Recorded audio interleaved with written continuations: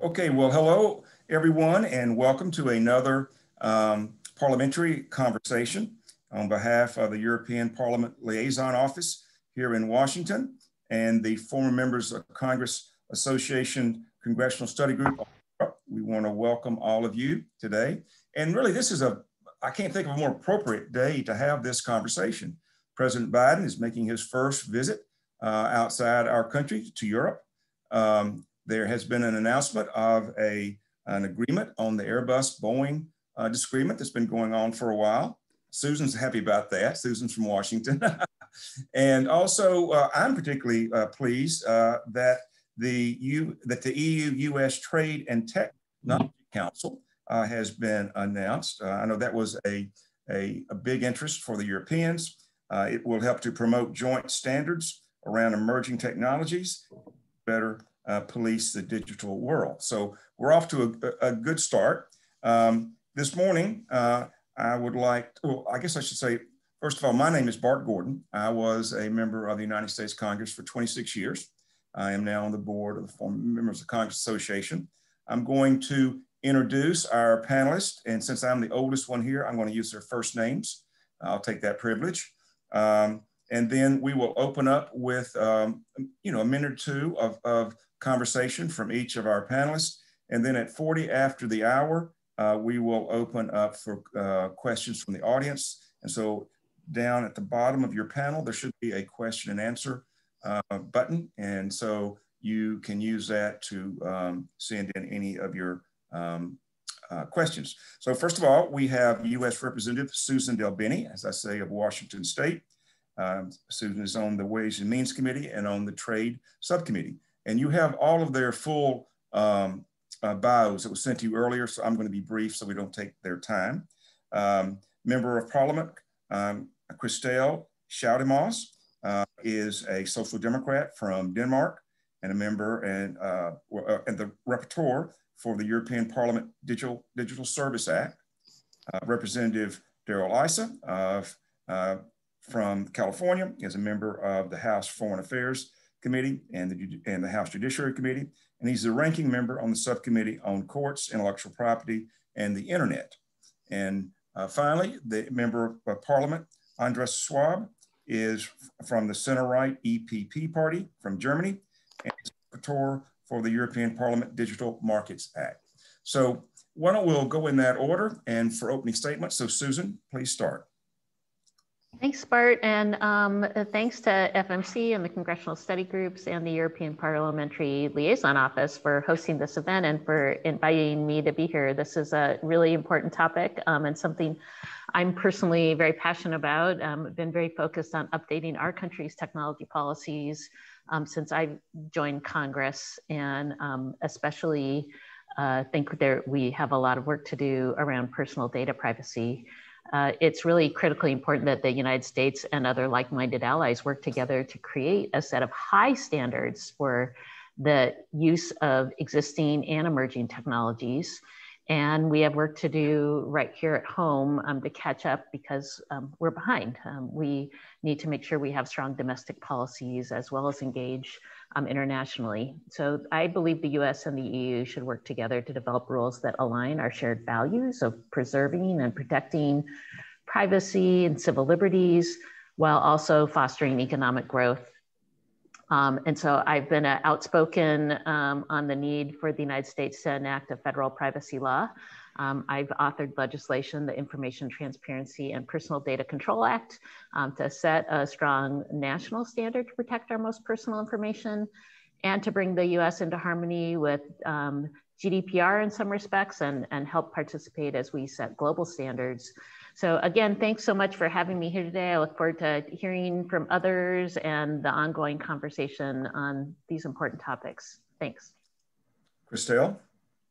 Also from my side, thank you very much for making this seminar, webinar possible. I think it's a great opportunity here in the European Parliament, where I'm a rapporteur on the Digital Service Act. We have just started our work, and I think it's really timely to have this discussion transatlantic. I believe that we can learn very much from each other. And I also think that we need to find the common solutions, how to adjust and regulate algorithms and privacy and liability for platforms, etc., etc. We are in Europe very happy with many of the platforms that has come and raised from the United States. We use them every day, many of us, but we also think that they have an impact on our society in a way that makes it necessary for us to go in and regulate, not too heavily, but we need to regulate in order to make sure that we also have a democratic control with it. But I think that we can do a lot of things together. So I'm really thrilled about this opportunity to discuss Transatlantic. So thank you very much. And I'm looking very much forward to our discussion today. Darrell? Well, you know, it's as a former member of the former members of Congress, I want to thank you for hosting this. You know, for those 2 years, I got to really begin to appreciate the work that you do and sort of as a sustaining body. So in addition to the current members of our two respective parliaments, we're really blessed to have an organization that works even after leaving office. What I'm most interested in today is that I believe that the hybrid of our two societies, of the European Union and the United States, can give us something that we cannot get all by ourselves. Today, members of Congress find it almost impossible to rein in abuses in the FISA statute that exist in the United States. We also find it so far pretty impossible to dig into the algorithms that at least the Conservative Party believes have been used to censor them. So it does give us an opportunity to explore those two issues. The one thing that I think that we can do most constructively, and I hope that we touch on today, even though it's not in the formal questions, is the basic concept that these private companies, and I will include the Chinese companies as though they're more private than perhaps they are, but these private companies exist for the public good. And in the generations before us, we looked at private companies such as television, broadcasters, and we made them live by a set of rules, while private, that made them exist for the public good. I believe that we have to find a similar compromise for private companies who convey for the public, whether it's in social media, internet communication, or the like. And I hope that in addition to everything on the agenda, we get to those kinds of futuristic thoughts by looking at the past. Thank you. Andreas? Thank you so much, Bart, and thank you also to the APLO people that have been organizing that meeting. I think it's, as you said already, Bart, in your introduction, a very timely moment to discuss together what links us in relation to these challenges and what we can do together. And I have to tell you, my report is already on the table since a while, but I'm at the moment about reading the American Innovation and Choice Online Act. I'm reading the Platform Competition and Opportunity Act, and I'm reading also the Ending Platform Monopolies Act that are at that moment as bipartisan legislation brought into Congress. And whatever we can do to link the laws that we are about to legislate together, it would be great. Because what we have in common is that the companies that are there in Europe or in the US, they are all bound by the rule of law. We can be sure that if we pass laws, they will be obliged to respect them. And I have no doubt that the people that will deal with these laws will respect them. And that's what links the United States of America and the European Union in difference to other areas of the world. And therefore, I think we should get it right, and we should get it right together. And I think me and myself and also Christel, we are here to discuss on that basis with you what you think would be crucial in this legislation to be done to make sure that we are riding the same wave. So thank you so much for the invitation. I'm looking forward to the debate. Okay, well, we're going to sort of get off script here and just get some things done. Suzan and Christel, you both mentioned about privacy. So I want y'all to have a conversation about what are those common denominators, and how, let's just settle this right now. How should this be done? What's your suggestion, Suzan? And then Christel, why don't you respond to her? So I think, first of all, we have to start off by having a US policy. In the absence of having a US policy, it's hard for us to have a voice at the international table on specifically what we want to see move forward. And so I think data privacy is an issue of civil rights, civil liberties, and human rights. I think in the US, we have to not only establish consumer data privacy across the country. Some of our states have moved, but I think we need strong federal policy. We have to talk about how we're going to enforce that policy. That's another piece of my legislation, is making the Federal Trade Commission the enforcement authority and rulemaking authority. And I believe that we need to be proactive. Part of my legislation also is audit. I don't think, and we talk about how we have good kind of privacy and I'd say security hygiene in organizations. I think audit is an important part, because then you're not just waiting for something to go wrong. You're actually building in kind of a culture of looking at things, giving folks feedback, especially as folks are trying to learn how to follow new standards that are being set. And so I think all of those are important for us in the United States to start out to have policy. And I think also a key part of policy is understanding what it's like for our smallest businesses. We're big innovators. We want to make sure that innovation can continue to thrive. And so all of those are core pieces, something that, again, that were issues that we talked about as I was putting together legislation too.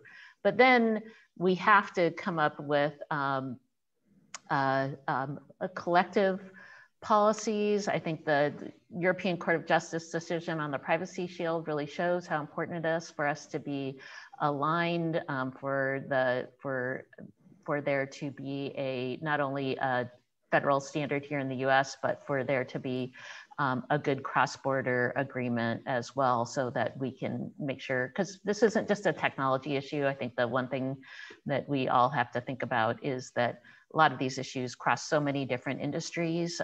These become foundational issues. And so I think that's all gonna be critically important. But I think, again, we need to have strong domestic policy is a hugely important place to start. So Christel, how would you respond to that? Well, first of all, thank you, Suzan. I think it looks and sounds really great. We have already in EU done a lot when it comes to privacy. We have a very strong GDPR legislation in place, even though I still question whether we are able to enforce it in a good manner.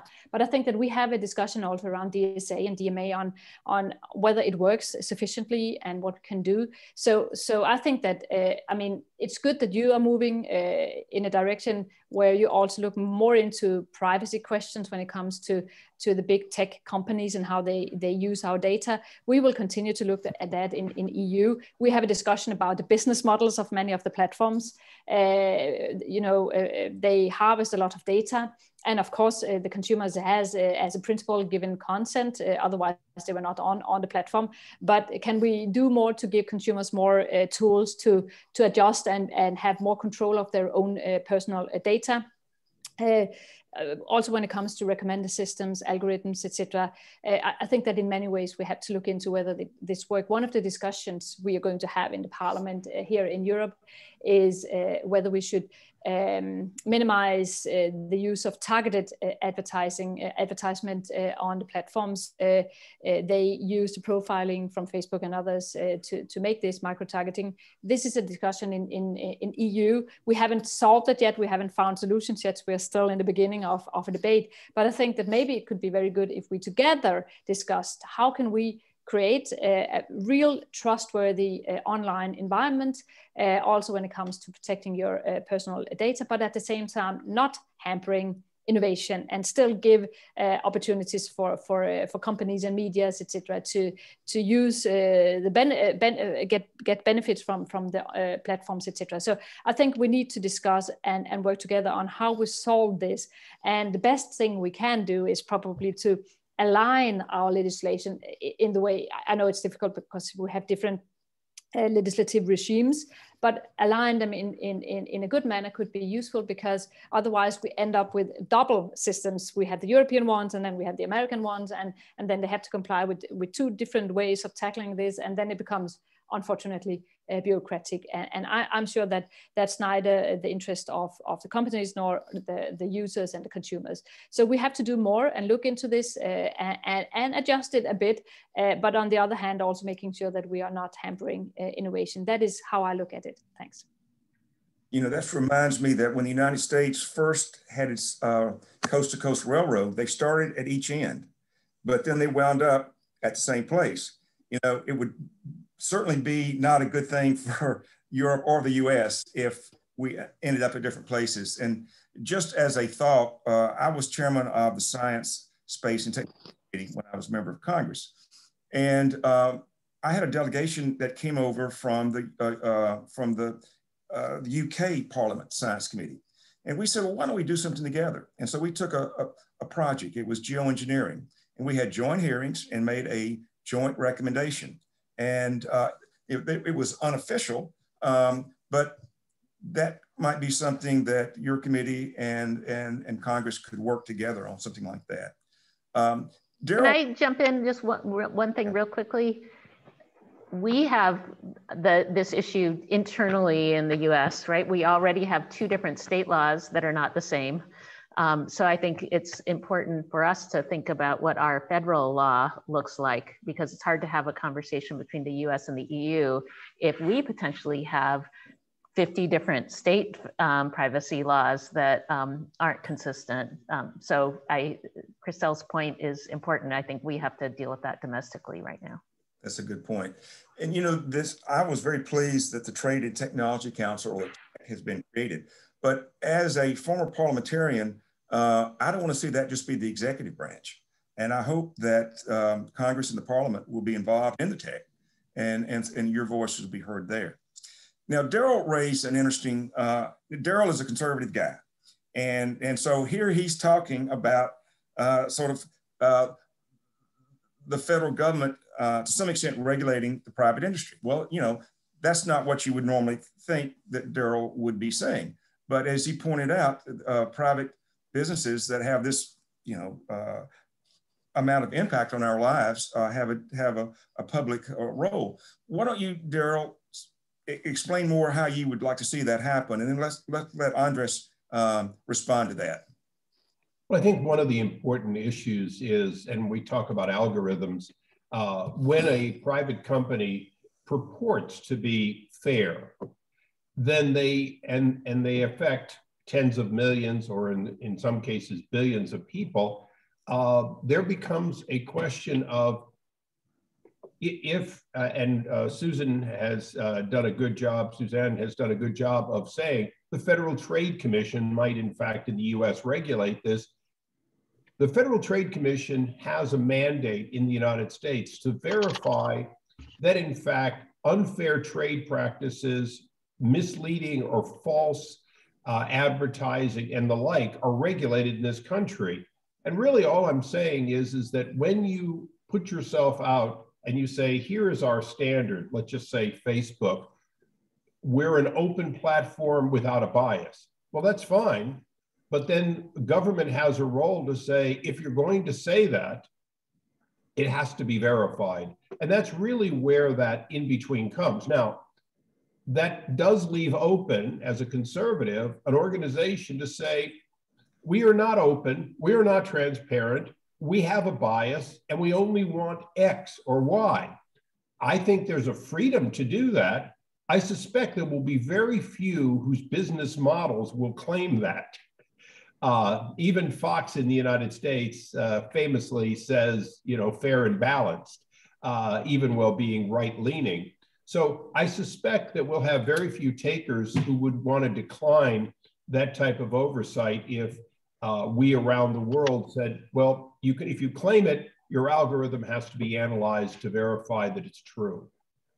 And so, Darrell, would you say to the Europeans that they have the right to also to look at American companies to validate their claims?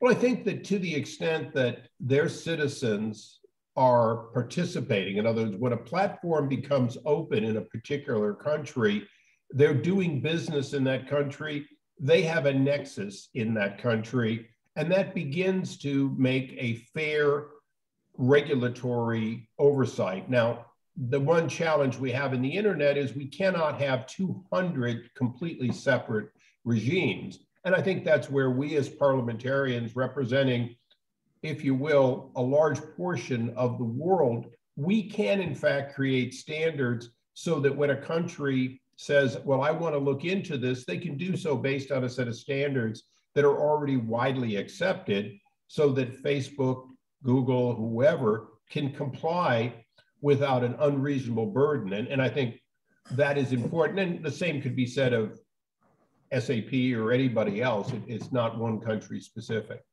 So Darrell, when you say nexus, does Facebook have to have a footprint in Denmark, or just if it's being used in Denmark, is that enough of a nexus? Well, I think and I don't want to use the Chinese model, but sometimes it's worth referencing them. The Chinese recognize that if they feel you're not doing something to their standards, they simply block you. Every country on the internet has the right to determine whether a company can do business in their country. So to the extent that you port in, you have sufficient nexus for that country to decide whether or not you can do business. And obviously we want to recognize that the internet succeeds because very few are blocked in the Western world. But if I can do one thing, Bart, I just want to take 10 seconds to prove I'm a conservative and read you something. God grant me the serenity to accept the things I cannot change, courage to change the things I can, and the wisdom to know the difference. For us as parliamentarians, that serenity prayer has to be our guidance, because there are a lot of things we cannot change. We cannot change overnight the behavior of China. We cannot stop those who will scrape data from the internet from owning that data, even after we say that it somehow magically is supposed to disappear. We can make the original source turn it back in. We can't control those entities that have harvested that data. And so I think as we go through these things, we've got to ask, what is it we have the power to agree on and actually implement? And what is it that is probably nice to have, but it's simply not going to happen? For example, our intelligence agencies are not going to respect a law that says you won't spy on another country. We certainly have seen this in all of our nations. So I think we have to be realistic in the laws we pass. Well, that opens up a sensitive situation for Andreas. All countries are obviously interested in privacy. I think Germany particularly values their privacy. So Andreas, how would you respond to Darrell's position or overall, his overall comments? No, I mean, I'm very positively impressed how close we are. And the positive thing behind all this is that we in Europe would generally trust that if the Americans investigate a system, will have an overview about a company, that will be rather more or less exactly the same results being there as it's done in Europe. There might be some elements that are different between Denmark and Germany for historical reasons. That's rather in the area of the scope of the law that Christel deals with, because in Germany, you may know that there is a criminal law that prohibits people to speak out about the Holocaust not having existed. In other countries of the world, this is allowed because you cannot make laws against the stupidity of people. In Germany, we have done for specific historical reasons, and we would like that this remains respected, although we know the limits of that legislation as well. But there are other elements where we exactly come to the same conclusions. And this is what links us in a unique way and what we have to build on. And in difference to the proposal where we speak about data privacy or freedom of speech, in the area of the monopolies, we have federal power in the European Union, and we have also some federal power in the US. And therefore, I believe very strongly that if we get it right here together, we can really go for a best practice model in the world. And we know that the Japanese, the Indonesians, and others are already looking on what we are doing. And if we do it together, there can be also a speed, a transatlantic speed for other countries to join us. And with the arguments that Darrell has used, making sure that innovation is kept at the highest level in our economies, and that makes profiting all citizens and all businesses, by the way, also in the US. And therefore, I think we have a unique chance to do it together. We will not be able to do every word together, but the main reflection can be the same. We are based on the same values. And like that, I think also the outcome can be very close. I think there is only one little element of discussion that will remain compared to what Darrell has said. I think it's true that if a company, as he has said, if a company is claiming that it's neutral with the results they are offering, there should be some sort of control that this is also corresponding to the facts. And the more neutral it is, the better for innovation and the better for the economies, because the better our systems can become. And therefore, I think we should really look together what we can now do in Congress and in the European Parliament. But it's also true that the governments, the European Commission and the federal government in the US have to work together on that. I have just heard that Vestager and the FTC chairman have been already speaking several times. I'm very confident that that will be going further. And therefore, I think we have now to start to work together in concrete terms. Well, what you're talking about is mutual recognition, and which would be a wonderful place if we can get to that level. Darrell raised the issue about China. As Suzanne knows, you can't sit down in Washington and have a conversation that China doesn't come up in some regard, whether it is competition or security. And so let's talk a little bit about that, because I know that's what our leaders are talking about in Brussels now, is how can we work together with our shared values to rein in some of the bad behavior of China. Suzanne, would you like to enter that conversation? Certainly. I think that we need to set high standards in the digital world, and to set those high standards, those high global standards, is going to be really important for us as like-minded partners to come together. And because if we can set that standard, that has a huge impact around the globe. In the absence of that, we allow others to help set those standards, or standards become very bifurcated, and there is no strong global standard. And I think that that makes it really challenging for there to be really strong, not only rules of the road, but strong support for common values, values for civil rights, civil liberties, human rights. And so we talk about what's happening today. I think it's really important that we have a long-term view. Innovation happens quickly, and policy doesn't always. So I do think that it's going to be important for us to not only engage, and I think the Trade and Technology Council is a great idea, and I'm excited that there's going to be a movement there. But I also think that we have to realize that technology is, there's a lot of talk about certain companies. I really think that these are foundational issues that go that many parts of our economy are built on. We talk about broadly about technology, even about consumer data. It's not just big tech companies that have consumer data, right? It's all sorts of industries. I think it's going to be important for us to engage and discuss what those policies are going to be going forward. And again, I feel like in the United States, we've been behind in making sure that we're clear on our domestic policy. And that's going to be, that's critically important for us to have a strong voice as we have, as we discuss at the international level. And so to really jointly move forward, we've got to be clear what we think is going to be important in terms of policy that will also work in the US. And I think that's something, I talk about privacy a lot, but I think it's important for us because I think privacy is pretty foundational. It kind of underpins issues like facial recognition, like AI, et cetera.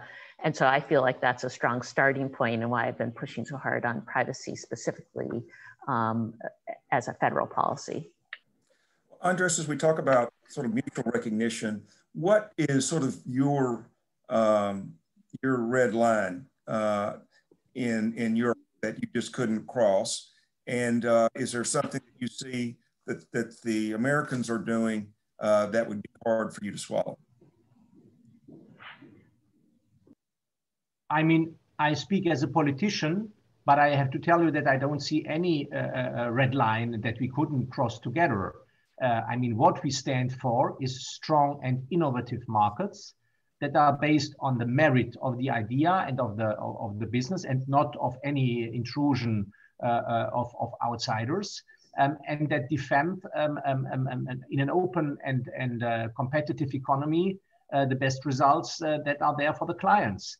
And that is something that we are 100% aligned. And I think that's also a bit the dividing line in relation to third countries in the world that are also in that area growing. And therefore, I think we have to give a very clear signal together that the globalized world will only be successfully surviving if we are all the time putting the point on the winner that has based his business on its merits and not on any fake idea behind. And I think we have been seeing in the last 10, 15 years, amazing examples of entrepreneurial success that have shaped and improved the life of citizens and of businesses.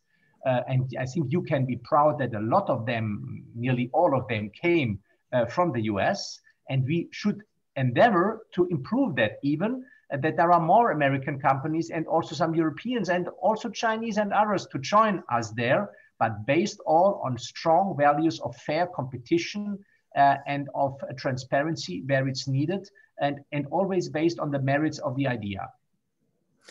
Well, Darrell, Andreas mentioned the American companies, and many of those came from your state. Are they too big? Do they need to be broken up? Do they need to have more of a harness put around them? What do you think?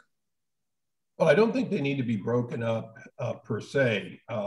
There's always the question of, whether it's Microsoft up in Suzanne's neck of the wood or many of the Silicon Valley companies that are doing acquisitions, in some cases at a rate of greater than one a day. There's some real questions about whether acquisitions have become an anti-competitive system for these large companies with large market share. And so I certainly would support that in the US that the Hart-Scott-Rodino, these kinds of evaluations not be pro forma anymore, but that we take a good look at companies with large market share to see whether or not they are essentially maintaining that market share by buying companies up before they can be competitors. Setting that aside, I think, again, if we look at the history of one after another company being seen as unstoppable, I'm old enough that I remember companies like SuperCalc and VisiCalc. Nobody remembers those spreadsheet formats anymore, but there was a time when they and WordPerfect and other names of the past dominated the market with 70, 80% or greater market share. So I don't believe that technology has shown that there's such a thing as a permanent monopoly. But I do think that companies have large market share, they have to be viewed from a standpoint of accountability and anti-monopolistic behavior. And that's actually where the United States has very strong laws, but those very strong laws need to be enforced. And I think we in the legislative branch have to remember that just because we pass a law doesn't mean the executive branch, with full faith, executes it. I've certainly seen the Federal Trade Commission and Department of Justice, let's just say that acting late or not at all in some cases, and we need to be more aggressive there. Christel, you are the rapporteur for the Digital Service Act. Tell us what is most important in that act to you. Thank you very much for that question. But before I answer that, I might come up with one comment on China as well, if you allow me. Certainly. Because certainly. I think that thanks. Because I just want to say that with your last president, when we saw that when EU and United States didn't go hand in hand, for instance, on climate actions, we saw that we had to join up with the Chinese side in order to make sure that something happened on a global scale. And this is why I'm so happy that you got a new president, because I think that now together we can join forces again. And I think we need to do that when it comes to digitalization, artificial intelligence, and other things, because if we do it together, we can set the global standards. But that means that we have to do it together, because otherwise the Chinese will do it. So I think the lesson learned from the past is that if we don't join forces, we will not be able to control the development. So therefore it is so important. However, back to the DSA. Well, I think that there are many, many good questions that are important for us here from the European side. I think that we need to discuss liability on online marketplaces, because I use the sentence that what is illegal offline should also be legal online. We have a lot of good legislation in place for the offline world, level playing field for companies, product safety for consumers, etc. And I think that we should have that working also online. And here I'm not sure that the proposal from the Commission goes far enough. So I think that we need to look into how the online marketplaces do more in order to make sure that what is sold online on their platforms are safe. They need to, they are exempted from liability here in EU, but also in the US. But in order to benefit from this exemption from liability, I think that they need to do more. So I'm looking into that. I also think that we should do something about the algorithms. I think we need to have a higher level of transparency, but also accountability on the algorithms for the platforms. And therefore, I think that we need to give researchers access to. First of all, it's about making sure that the platforms are doing what they're saying they're doing. And therefore they need to be accountable. And we need to give researchers access to checking the algorithms, of course, authorities, but maybe even civil society, in order to help making sure that they are doing what they are supposed to do. And then we need to have discussions around consequences for the platforms on democracy. You have had discussions about the fact that Twitter and Facebook closed down Mr. Trump's account. Is that fair or not? We are having the same discussion here in Europe, and I think we need to find the balance between the right to speak freely, but also creating a trustworthy environment online, so people dare going to a discussion online, because the big platforms have become public spaces, and therefore we need to create a trustworthy online environment. We know from surveys in Denmark that many women, they don't want to be active on the social media or enter into a democratic discussion, because they fear the tone, the reaction from others online. And I think that we need to discuss how we tackle this. So that's some of the many, many, many discussions I think that is important for me when it comes to DSA. And we haven't found all the solutions yet. We're still in discussion mode, but I think that we need to make sure that the platforms are doing more to create a safe online environment, and that they do more also to make sure that goods sold online is as safe as it would be if it was sold offline. Interestingly, we're having that same discussion right now in the United States. Let's turn now to questions. Patrick, do you want to read some of the questions that have come in? Yes, thank you, Bart. And again, I encourage all our audience members, if they have any questions for our distinguished panel, to please use the Q&A function at the bottom of the screen.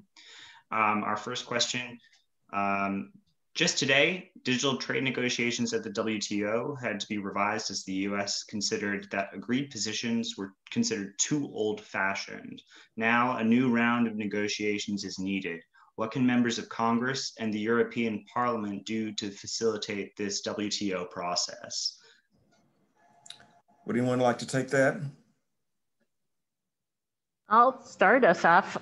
First of all, I think digital trade is a critically important issue and sometimes hasn't been discussed enough. We're party to a digital trade agreement in USMCA, but that's and we had discussions, but that's the first digital chapter in a trade agreement the US is a signatory of, and so I do think that it's very important that we have a focus on digital trade, issues of cross-border data flows, some of the things we talked about before. I helped start up the Digital Trade Caucus here in Congress, another way to remind people of these issues, the impact they have, not just on technology, but on so many sectors. So I think one way we engage in this is by making sure we're all, discussing strong policies here. And again, it's kind of setting those standards from a trade perspective, and we're working with the WTO. Anyone else would like to respond? Okay, Patrick. Bart, before we move on, because it was alluded to, and I think it's an important subject, one of the pieces of legislation that is going to be difficult to get through, but that we're working on, is called the Shop Safe bill here in Congress. And it really goes right to that question of safety of online products versus, if you will, brick and mortar. I think we all understand that both here and throughout Europe, a tremendous amount of counterfeits are sold online. Often those counterfeits include cosmetics, medicines, vitamins, in addition to children's toys. And currently, there's not really a good enforcement mechanism to challenge and hold accountable the platforms. In theory, you can go after a company, and I hate to keep saying China, but they're the source of a lot of it. You can go after a company somewhere deep in China that's selling fake cosmetics, and that's a fool's errand. There's nothing there. You're not going to succeed. So the only recourse you have, at least on a repetitive infringer, is to hold the platforms responsible to use their ability as a partner in the process to vet these companies, or at least to cancel them if it's shown that they are in fact repeatedly selling counterfeits or unsafe goods. So I think that's an area where the US and Europe should be able to harmonize some form, each with our own enforcement, but it's the only way we're going to take on this massive amount of unsafe counterfeits. Anyone like to? All right, Patrick, why don't you read the second question, please? Absolutely. We have a question. So, while USA and EU formulate joint policies, at what point should we draw in like-minded countries such as the UK, Australia, New Zealand, and others? Let's see, Christel, you sort of opened that box a little earlier. Why don't you start that question? Well, if I understood it correctly, I think that it is extremely important that we have a dialogue with many different states, nations around the world. And of course, those we trade mostly with, we should have a very close relationship to, and also have a dialogue when it comes to legislative initiatives. Well, in EU, we have lately, the last years since the Doha round did not really function when it comes to international trade, we have had made a lot of trade agreements, bilateral trade agreements with many different countries throughout the world, and we are also now doing one with UK. United Kingdom left the European Union, so we had to make a trade agreement, but we are also working on other trade agreements globally, and I think that in that we also have to discuss digital questions besides workers' conditions and environmental questions, etc. So in EU, at least, we are doing this very formally with very formal economic partnership agreements in one way or the other.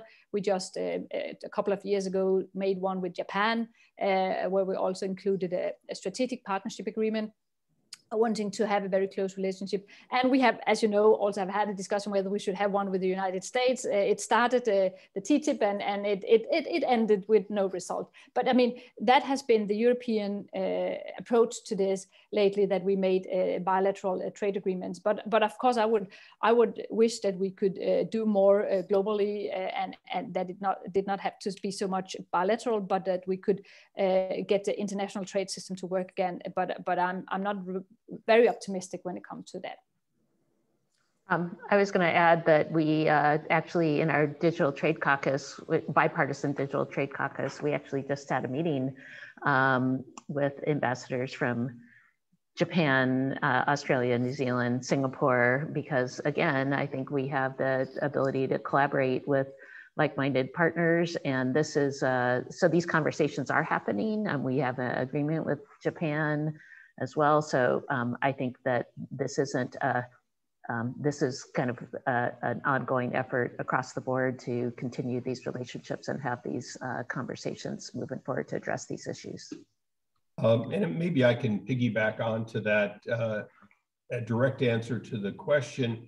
Not just should we view Australia, New Zealand, Japan to be included, but I think a little bit like the original intent of the G7, the G20, and so on, when it comes to trade and to digital trade, I think there are two things that go together that I don't want to sound elitist, but a sophisticated economy, a first world economy, and a open and transparent democracy, if you will. If you take the two of those, you can select the countries that need to be members of, if you will, this decision process or club. And that includes certainly Australia, New Zealand, Canada, Japan, because they meet both of those criteria that they will follow the rule of law, they're predictable economies, but also predictable governments. And I think that's where you can view China, not because of its economic level, but because of its rule of law. They don't fit the club, no matter how advanced they become as an economy. So I do think that there's a real need to invite everyone who fits that two-pronged test. Well, when the US and the EU get together, you've got half the world's GDP, so that's a good start. It does, and but you know, just as the Five Eyes, Bart, you'll remember, we wouldn't want to exclude countries just because they're geographically challenged in the Southern Hemisphere. Andreas, do you have anything you would like to add to that conversation? I mean, it's obvious that there are other countries in the world, lots of other countries that feel inspired by the American legislation because the United States are uncontestably the leader of the free world. And they would like to have, we would like to be taken into consideration. And so, for example, Japan or Indonesia are also great and big countries, or India or others, but we are not able to discuss legislation at that much broad level. So if we work together, I think these countries can also follow that talks, and they will for sure take ownership of that. I'm, for example, already invited to lots of meetings also with the Japanese. They have taken over the General Data Protection Regulation. They have taken over the Network and Information Security, the cybersecurity legislation. So these laws, if they are done well, they will create interest with people that are thinking like us. And there are more people in the world, I'm deeply convinced about that, that want to govern with freedom and with liberty than others. So if we do it rightly together, we have a chance also to have a positive impact into the world of the digital 21st century. And that's, I think, what we have to aim for. Patrick, one more question, then we're going to let the panelists have closing comments. Sounds great. Specifically, one question about TTC, the EU-US Trade and Technology Council, about a possible parliamentary input. Might our members share what ought to be the priorities for any such parliamentary input if an opportunity arose for such an input? Suzanne, you want to start? Well, I actually think input's going to be critical, and I hope there is an important role that both from the EU side and from the United States for legislators to be involved and engaged. One, if I give the example that I've been using over and over, our domestic policy has a big impact on the collaboration that we would have in these areas. And so I do think it's important for legislators who are working on those policies to be involved in those conversations as we look for what we can do together. And we talk about kind of having these shared high standards. It's important that we're engaged because that's going to reflect what we're also doing domestically, what's happening within the EU, for those to all really be in harmony. So I do think that that engagement is going to be important. Well, I hope that Congress will remind the administration that Congress is the one that writes the check for them, and that you will say that you would want your part or your say in that take. It's important. Well, and we also write the laws, so I think in this case that's also fair. Anyone else want to comment on that question? Yeah, I did think just briefly to piggyback on what Suzanne said. It's not only important that we have this exchange, including the European Union and the United States, but it's essential if we're not going to leave a vacuum for China to fill. China sees 5G and the sort of the next generation of communication as their opportunity to be the dominant player around the world. And their initiatives are well underway. And we, quite frankly, haven't responded in kind. So I think this is our opportunity, and it's clear that if we don't do it together, China will fill that void. Well, as we have closing statements, Christel, why don't you begin? Thank you very much. First of all, I think this was a really great discussion we had today, and I hope that we will be able to continue. And what we have learned, at least in the European Parliament during the COVID-19 crisis, is that it is so easy today to have webinars and meet, even though we don't have to be together physically. Of course, it's always nice to meet really, but it's possible also to have a good exchange of view and a good dialogue. And I hope that we can intensify the dialogue between the members of the European Parliament and the United States Congress, because I think we really need to go into more details and not necessarily in public, but also in closed meetings. I think we need to do it. This has been a very good and very interesting discussion and dialogue, and I'm really looking forward to see much more of it. And I think the learnings is that if we work together, we can together set the standards for the world, and that will be the best for the world, no doubt about that. Thank you very much. Andreas? Well, this is marvelous what Christel has said, although we are coming from two political families that are different. On that point, I definitely agree. I believe very strongly that we can get it even better right together if we focus on the key questions and that we don't create too much bureaucracy with the laws. And therefore, I think that the whole issue that we are dealing with the Digital Markets Act and monopolies should really focus on the big companies and not on too many, because we don't need more red tape. We don't need innovation being hampered by bureaucracy. We need a clear focus. And you know that the American bipartisan bill comes up with a proposal that only companies with a market capitalization higher than 600 billion should be in the focus. I have been proposing a modest increase from 65 billion to 100 billion. So if you can align at the end, maybe at 300 billion would be a marvelous compromise. Thank you so much. Darrell? Well, I don't want to disagree with any of this. Go ahead and disagree. Well, I think you have to look, if you're looking at overseeing monopolies, you can set a size because there is such a thing as big enough to be a monopoly. But if we're looking at a common, open, transparent, and accountable market, I think we have to recognize that a very small company, a company that might only have a few $100 million or a few $1 million in market cap, can still live up to the same standards. And I'll just go back to, if you're going to be a public company in the US or in the European Union, you're going to live up to an accounting standard.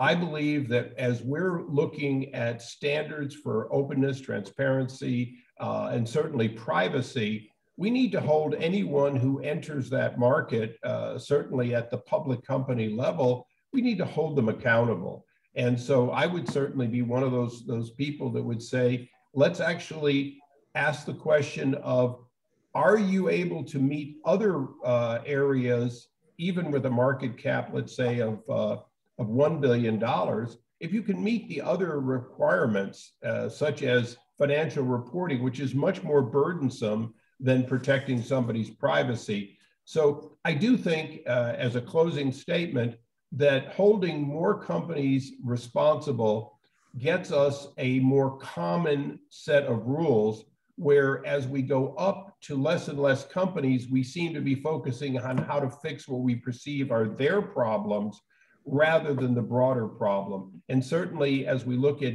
data privacy cannot be something that only very large companies implement, because anyone can scrape data today in the way that Google did just a few years ago and have a vast amount of information that many of us believe belongs to the individual.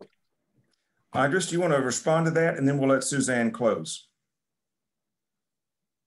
Well, no, I think that discussion has to be continuing. And I think the arguments of Darrell are absolutely valid.